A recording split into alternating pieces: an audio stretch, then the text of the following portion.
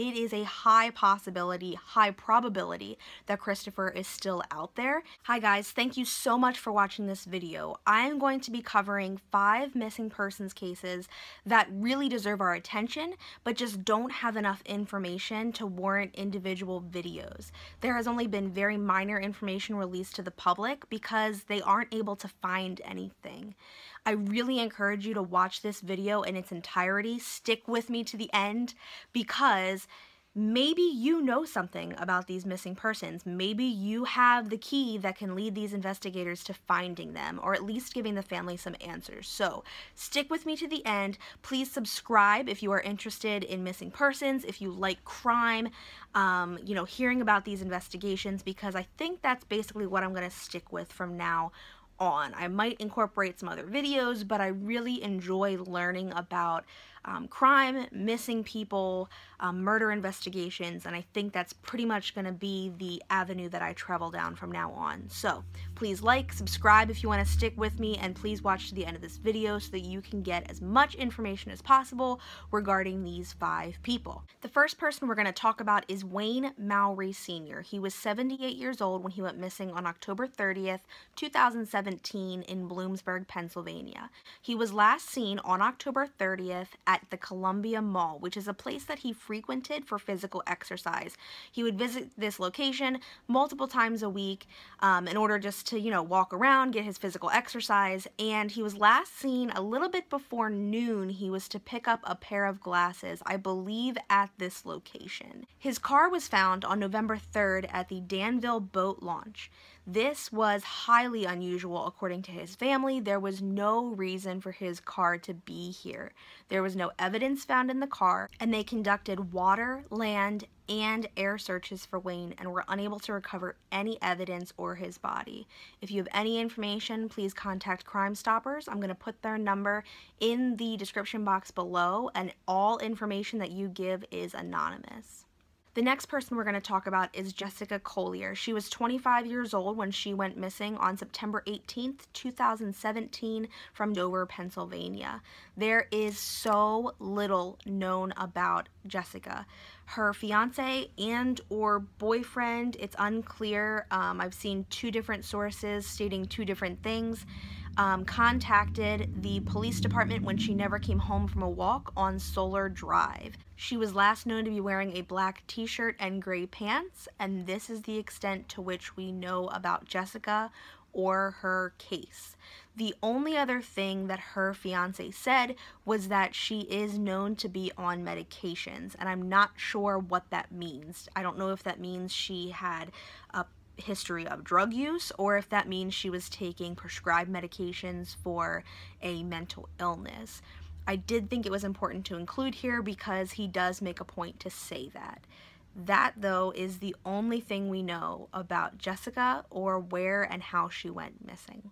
Jessica is 5'7" and approximately 170 pounds. Michael Rickard was 25 years old when he went missing on March 7th, 2018 in Bethel Park, Pennsylvania.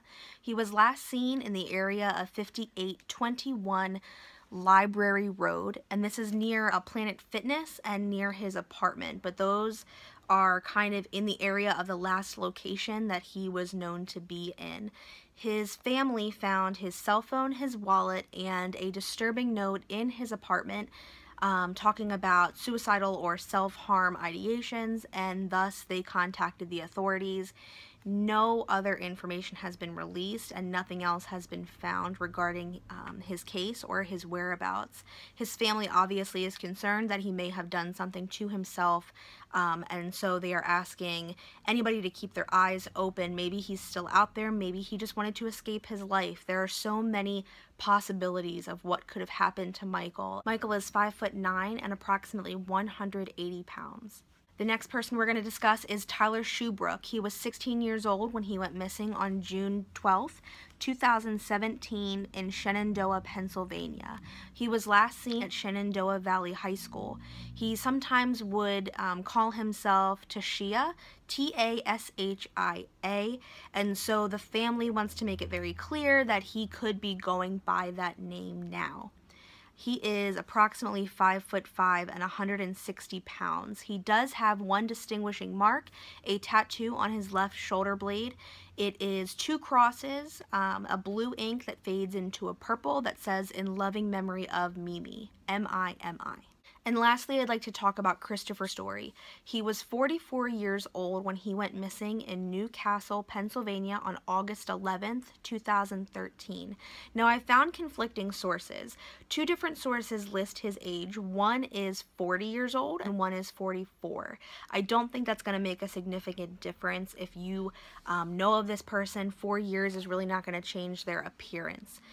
He was last seen again on August 11th. His parents went to check on him and they found his phone, his wallet, his medications, and also his Rottweiler. His dog was left in his home.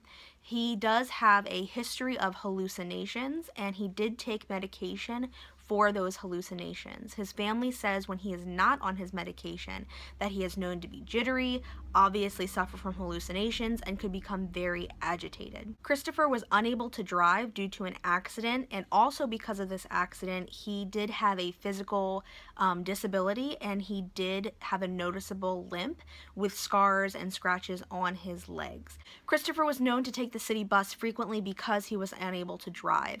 They did investigate, the bus driver, and they did ask many questions, but that led them to a lot of dead ends. There have been many unconfirmed sightings of Christopher, and so I think this is a really interesting, important case to talk about because it is a high possibility, high probability that Christopher is still out there. He may not be able to identify himself. He may be suffering from hallucinations. He may be scared. He may be agitated. He may be in a hospital right now or a mental health facility.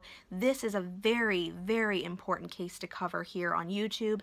I please ask you to study this picture, become very familiar with it, and that way, in case you do see him, you are able to contact authorities. Thank you so much for joining me today. I wish I had more information to offer you regarding these individuals, but it's just not out there. I encourage you to do your own research, look these people up, investigate as much as you can, study their pictures, and keep your eyes open because we are all able to contribute something, but we have to keep our eyes open and we have to take notice when things are not right.